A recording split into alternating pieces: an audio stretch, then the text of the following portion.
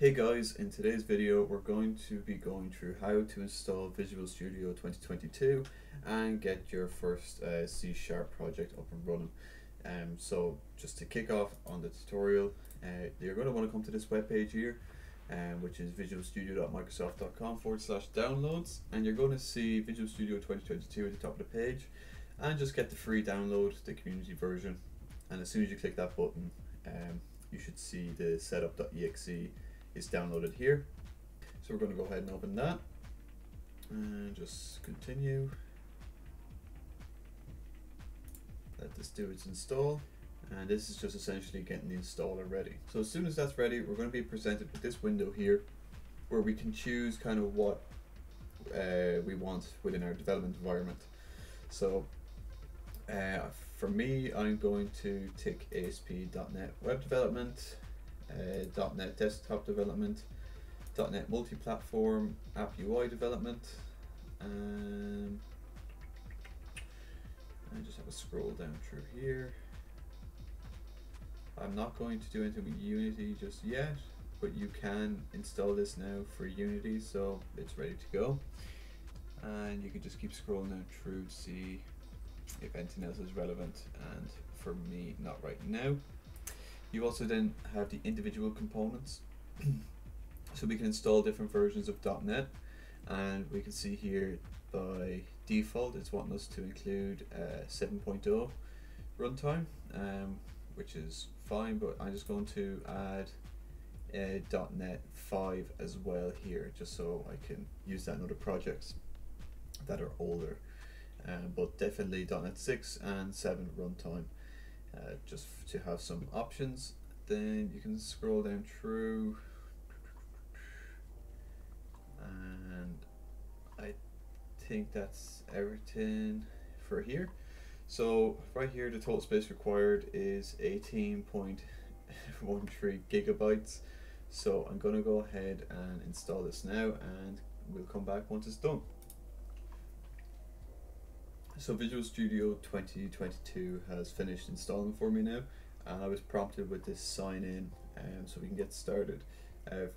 For me, I'm just going to sign in because then I just know that I'm completely set up. So I'm just going to do that now. So after signing in, we can see that we're greeted, hello Scott. We're just getting everything ready, and now Visual Studio 2022 will open. We can close down this installer window, but this stays on your PC. So if you ever need to come back and modify to add in more things, you can do that by clicking modify and select to add in different things like desktop C++ development or universal Windows platform development. You can come back in, modify it, and download an update, but we're not going to be looking at that today. So we have our Visual Studio 2022 here. We're going to create a new project.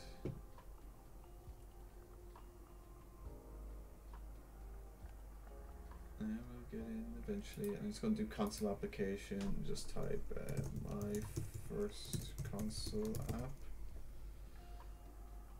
Oh my god.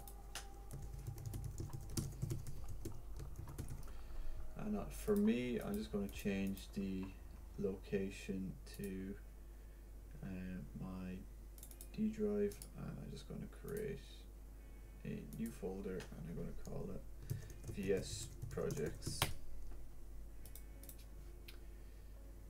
And next, I'm going to use framework .NET 6 for the long-term support, but if you drop down here, we can see we have standard here as well.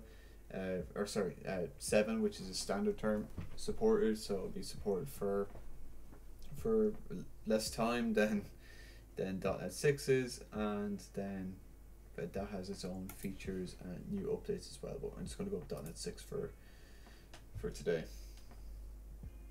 So with Visual Studio open now, we can rearrange any of these windows how we want. So I like my Solution Explorer and stuff over here. And we have our console app, and we can add in whatever, but we'll just do console.readline, and we'll just run this. And here we have our console application running, so your development environment is set up and ready to go. So I hope this video helped. If it did, please make sure to rate, comment, and subscribe, and I'll see you in the next video. Thank you.